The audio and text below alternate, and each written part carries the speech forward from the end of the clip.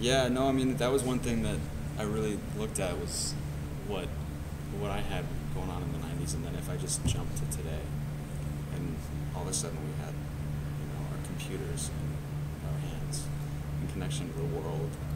And you said somewhere you don't know something, you Google it. So we didn't do that in 1994 exactly. So I think the world is going to be very exciting. Technology is very exciting to God, I would imagine.